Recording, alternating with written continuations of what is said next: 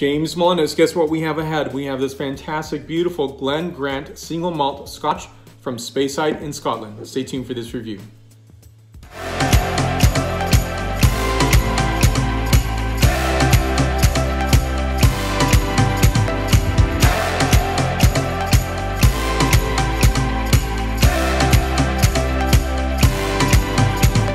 So in March this year, just last month, 2018, so I was in the DO Mondsat region, which is circling the Priorat region. I'm going to do an additional stop somewhere else. I'm not just going to stop there or stay in the region. I tend to go further away, which is also has some merit to it, as well as it's just very logistically difficult, especially this trip. I was fighting issues of weather. The weather was tough. The equipment arrived superbly late, and so missing say one flight in Germany, and it's also you're strung by all the airline points and systems you're on. So would I rather fly nonstop? Yes. Do I recommend nonstop? Absolutely. And so sometimes I think it's not worth the mileage points that you do gain and retain over time. Some of the legacy carriers keep you going. And but anyways, long story short, is simply this: Scotland is to be visited. I had an amazing historical walkthrough, great sites to visit, wonderful people, great food, which a lot of people don't expect. But I think when people think back, maybe that was 30, 40 years ago or even longer, I think there's so many different cultures that have influenced Scottish cuisine, modern Scottish cuisine. What you still have there is amazing fish stock. You have amazing oysters. You have fantastic cuisine styles that are being modernized. So you have in London, you'll have modern British, but I would also posit that you also have modern Scottish cuisine in Glasgow and Edinburgh and all around actually. So purpose of visit was really to go to the historical sites. I wanted Edinburgh Castle. I wanted to go to the Palace of Holyrood House. I wanted to go to Loch Ness. I wanted to go to Glencoe, and I did all of that. I also put in the mix was going to the Scotch Experience, and I went to Edinburgh Distillery, as well as going to a Scotch distillery, which is Deanston. Now, doing all this in a very short period of time, when you go to the Highlands, and especially if you want to go to Loch Ness, it's very, very long. It's a very big country. It's much bigger than probably most people expect, but it's absolutely sterlingly beautiful. So if you saw the Bond film Skyfall, you'll see Glencoe if you go up in that region and find the, I just found it to be, romantic actually, and something I didn't quite expect to fall in absolute love with. So there are many thoughtful video producers on Scotch, but I think it's also important to lend that wine experience to the Scotch world. And also for me, I love spirits, and I think it's not always thought of as being mutually exclusive. If you like wine, you'll like beer, you'll like the spirits category. And a lot of people are kind of purists. I've had criticisms of people saying you cannot do spirits reviews because you know nothing about it. And I like to think that maybe I don't know everything about it, but I like to know that I have a certain palate experience that informs me. It helps me to enjoy the experience, right? And that's the way it should be. It should not be, you're not allowed to enjoy it, or it should not be that only certain people can talk about Scotch or talk about whiskey or tequila or whatever it is. And for me, I have this profound love for Scotch whiskey, and probably more so than American or Japanese whiskey or Canadian whiskey or other whiskeys around the world. For me, it's such an original experience, and I think a point of different experience.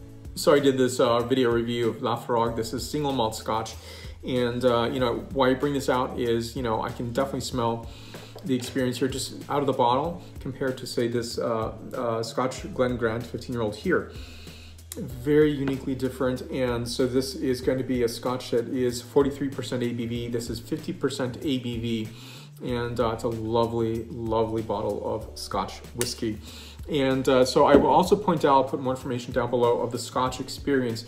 So while you're in Scotland and maybe you're in Edinburgh, you may not have time to go to a distillery. And I definitely recommend finding a tour or finding a way to getting to a Scotch distillery, because they're massive.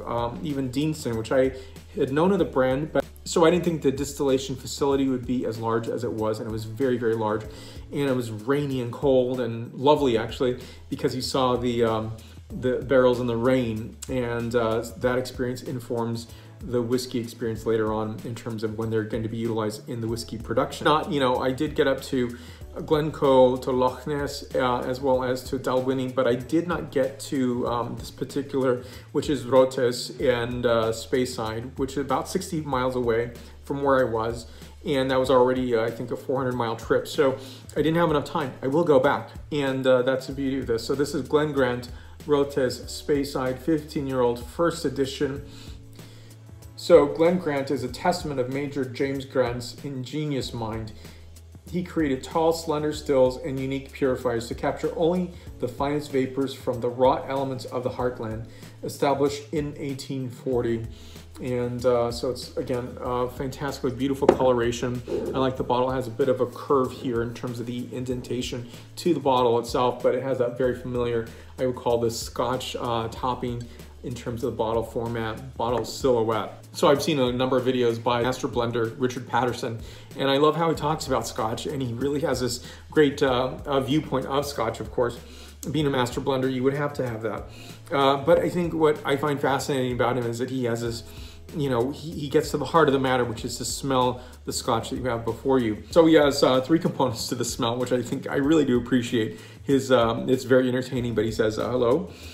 That's one smell. And then the second one is, how are you? And then the third one is quite well.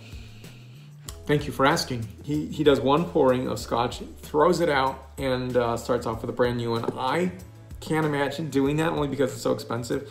His idea is you're clearing out any impurities, and of course the alcohol is going to do that. So I get where he's going with that. I might just rinse carefully. I have faith that when I wash it completely and thoroughly that I'm not going to have to throw it out, especially if it's a $90, $100, $150 bottle of Scotch. You don't want to do that. So for me, there are no wrong answers in terms of the scent characterization, the flavor characterization. It is what you are experiencing. So for me, I think I had to educate myself in terms of being okay with expressing what I was experiencing versus, oh, let me find out what the secret code is. And once I got the secret decoder ring, was I able to really talk about Scotch? No, not really. I was actually talking about Scotch the way I would any given wine. And really giving yourself permission to experience and explore and express yourself the way you feel about Scotch. So here we go. Now on this scent characterization is notes of green apple, a bit of clove, underbrush, a bit of applewood actually, which is very, very nicely done. A bit of that sweet characterization, as well as coriander, lemon peel, and green citrus zest, a bit of anise and pepper as well. Beautifully done. Next, the flavor profile. So at 50% ABV, you might want to add a dash of water to this. I did in this tasting as well. I did with and without. So nutmeg, cardamom, dried fruit, a bit of tropical fruit note to this, as well as anise, pepper, and really a gorgeous apple characterization, especially on the finish of this. This is 95 points out of 100 points. Taste this beautiful Scotch. You won't be disappointed. I'll put more information on the producer down below. And I love tasting through. I did taste a few other Scotches, and I will do more Scotch reviews this year. For me, I think Scotch is glorious and wonderful and beautiful. And my preference is for Scotch of any whiskey type on the planet. Thank you for watching. I appreciate it. Stay tuned for more reviews to come of gin, spirits, Scotch, and of course wine, beer, coffee, and so many other beverage art forms. So thank you for watching. I appreciate your support. Stay tuned for more. Santé.